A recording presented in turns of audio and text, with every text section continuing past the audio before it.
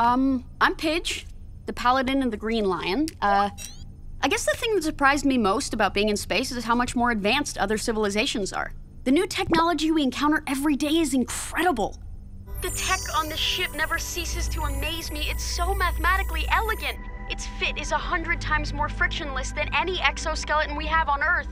It's beautiful. It's not a sunset, Pidge. You're right. 1 billion sunsets just happen every day. Some genius engineer actually built this. Anyway, I guess I've always had a closer relationship with technology than with other people.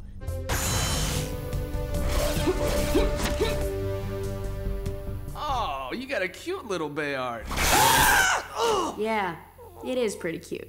But space provides an opportunity to blend technology with friendship.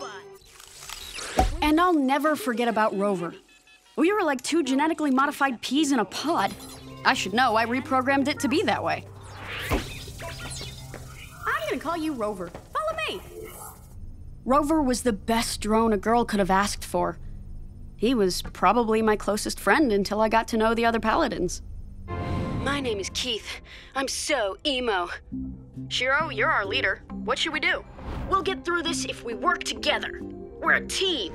Look at me! I'm Lance! Hey, is that a cute girl over there? I don't feel good. The smell of this place makes me want to barf. Paladins, please. We must defeat Zarkon. Blah, blah, blah. Crazy words. Mustache. The paladins, the princess, and Karan all accept me for who I am. Wait. I have something to say first. I need to come clean, and I'm afraid this may change the way you all think about me. Just so there are no secrets between us anymore, I can't man up. I'm a girl.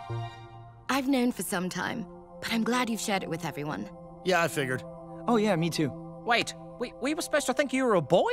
Pidge, owning who you are is going to make you a better paladin. It's good to get that off my chest. Now let's launch this castle ship. Wait, what? Pidge is a girl and the castle is a ship? Okay, maybe with Lance it was more ignorance than acceptance, but he came around. Yes! Matt just reached level 36 on Killbot Phantasm 1! That's the final level! I gotta find out how he did it. Bye! Anyone would panic a little, but I'm proud to say I never panicked while guarding King Althor's memories for the past 10,000 years. Granted, I was in a fairly deep slumber for most of that time.